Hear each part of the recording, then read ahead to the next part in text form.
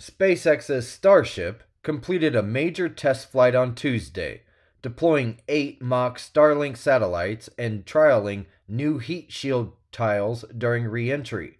The 403-foot rocket, in its 10th launch, reached orbit before dispensing the satellites and enduring a fiery plunge through Earth's atmosphere, testing reusable shield technology crucial for future missions. The flight ended with a controlled ocean landing and an expected explosion, but marked key progress after earlier failures.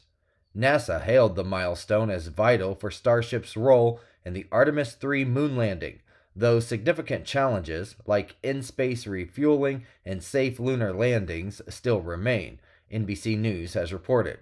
Starship is central to SpaceX's long-term goals of Mars travel and expanding its Starlink satellite business.